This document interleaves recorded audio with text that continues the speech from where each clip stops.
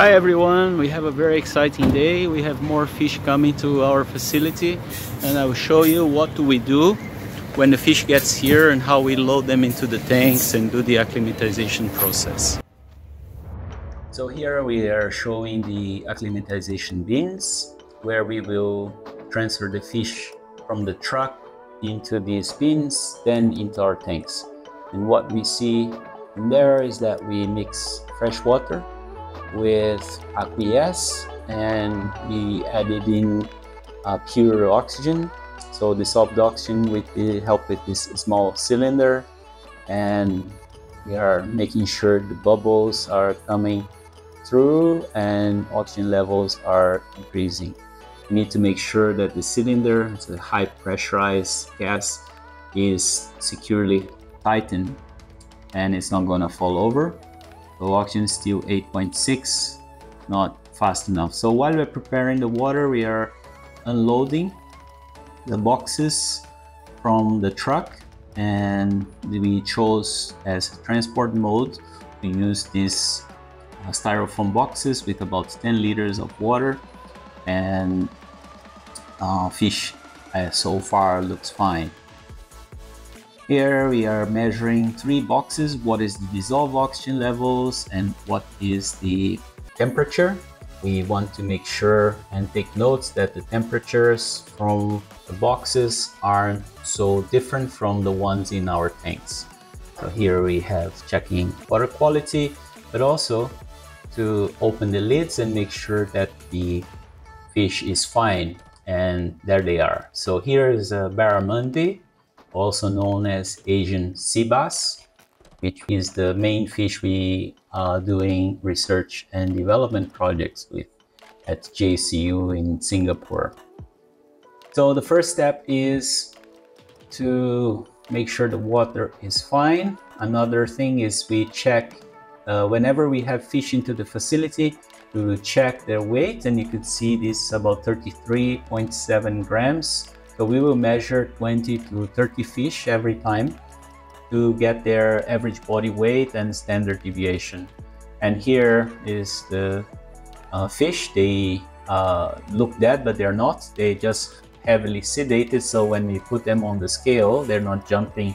The scale is not jumping, and we can get a precise reading to get that average body weight. And just here a check that the fish is looking fine. Is a little bit on the skinny side, but that's normal because 2 days, the day before transport and during the transport day, we don't give any food, otherwise they can regurgitate, so it's not good for them. Like when we ourselves do surgery, the doctor tells us not to have anything prior, and so is the fish when we are transporting them. See now what you see, we are loading water from the bags into this colorimeter. It's kind of a spin disc kind of device where we get multiple parameters of water. We occasionally use the ones you see there on the on the left hand side, those aquarium kits. We use them quite a lot, but in some situations when we want more precision and less subjectivity, we go for this spin disc. As we get, for instance, alkalinity 100, pH is low in this transport water, it's kind of expected, but ammonia was 0.5 and nitrite was 0. So what you're seeing here, we are transferring. We do not want the water from the transport to come into our facility, because that water, as you saw, it had a 0.5 and a lower pH. And as you see, the water is a bit purple because we add in potassium permanganate. And the idea is that this potassium permanganate, also known as Condis crystals, fish to get rid of any external parasites like the cryptocarrion irritants, also known as white spot disease, Neobenedinia or gill flux. So as soon as fish enters fresh water with this potassium permanganate, any parasites will fall off. So that's the reason why we are doing this. It's like a preventive treatment because we don't want to risk having any parasites to come into our recirculation system. Because if we did, it would be disaster. Because parasites are very difficult once they are in the system, very difficult, almost impossible to get rid of.